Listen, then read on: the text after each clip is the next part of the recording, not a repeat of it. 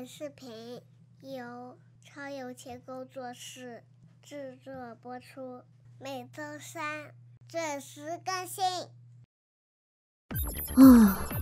鬼王、天师宫，这两者之间到底有什么关系呢？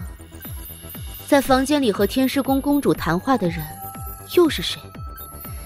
目前根本看不出来啊，小说里也没明确的写出来，我们在这里乱猜也没有用。也对，看来趁着小玲玲没回来前，还得再去一趟天师宫探探情况，说不定能找到什么线索。叮，主空间100年一次的维护更新即将开启，将于24小时后直接进入维护，本次维护时间为165天，请各位执行者提前做好准备。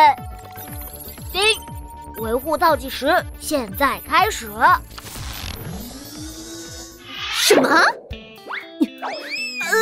竟然按照这个时间进行维护，一旦主空间进入维护，在维护期内执行者将无法进入空间，所有道具全部失效，连执行者从每个空间里获得的奖励，包括精神力增长等等增益 buff 都会全部消失，执行者将变成和炮灰一样的普通人。宿主大人，你也将变成真正的普通鬼魂，随便一个小天使都能弄死你。不用你说，我知道。让我来看看，如果继续留在这里的任务成功率，天时地利人和加上风险系数，最后系统主脑计算出的结果是……有了。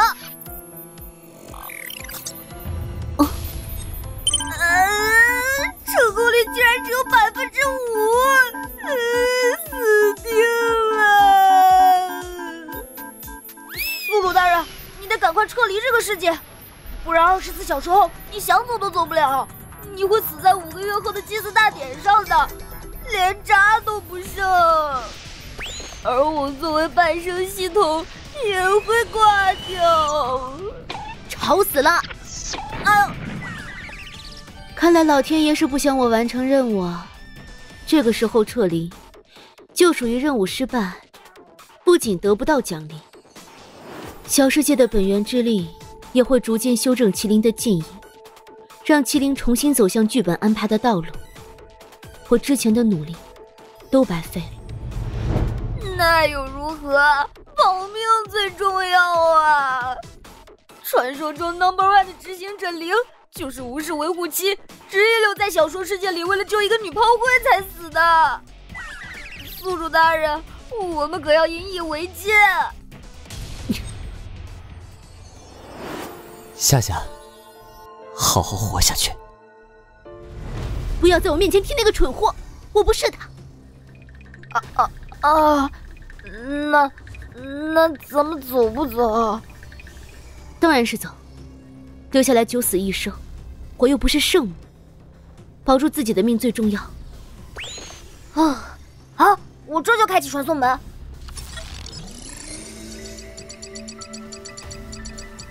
小玲玲，要抱歉了。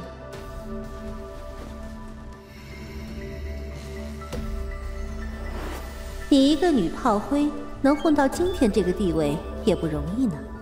过奖。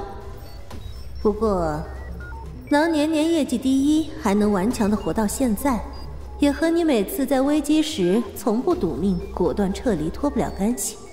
你曾放弃了多少还有一线生机的小说角色呢？如果灵活过来，看到今天的你，是否会后悔舍命救下你？这就不劳你操心了。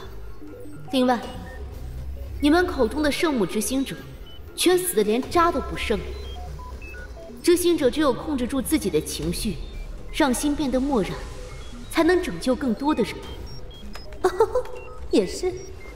不过我很好奇，假如他日后真被你救活了，会重新爱上这样淡漠绝情的你吗？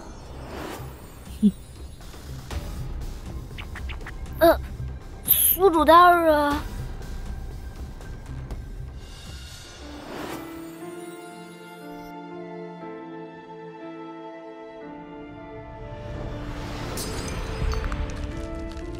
叔叔，你说，我该不该试着改变一下作战策略，用我的命来赌这一场呢？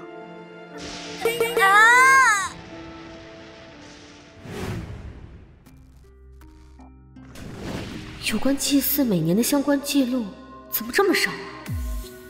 且只从我21-3年才开始，早年的记录竟然一本都没有。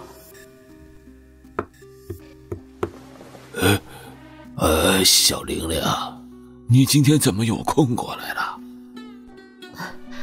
王爷爷，有关祭祀的相关记录怎么只有近100年的？100年前的资料没有吗？100年前的资料当然有，不过这些资料早就被公主给借走了，并没有放在书院里。哦，原来在师傅那里吗？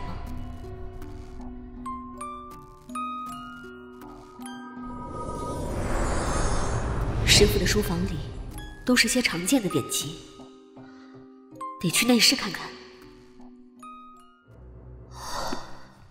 到底在哪里啊？这里也没有。祭祀记录到底在哪里啊？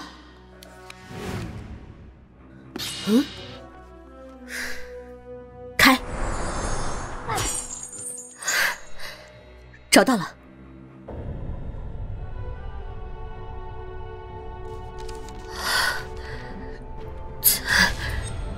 怎么可能？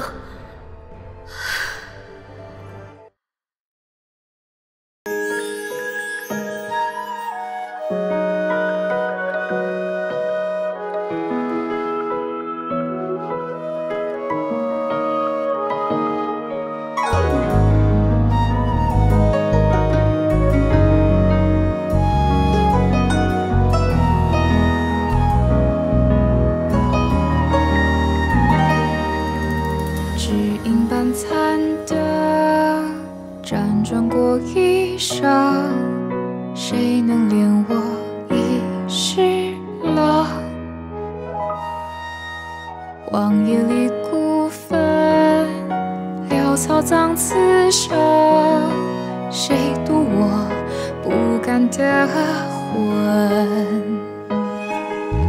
若我在世为人，饮一杯苦涩毒针，会忍断前世缘，风雪中庆贺。若我轮回重生，温酒一壶，悲欢前尘，我纵横他千年烟尘。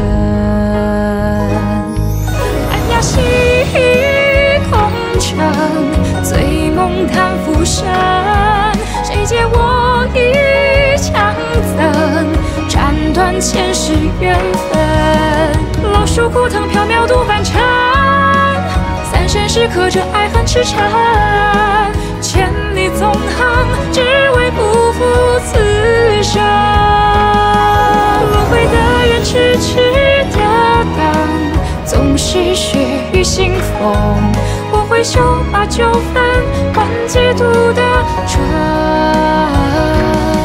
谁借我一腔恨憎？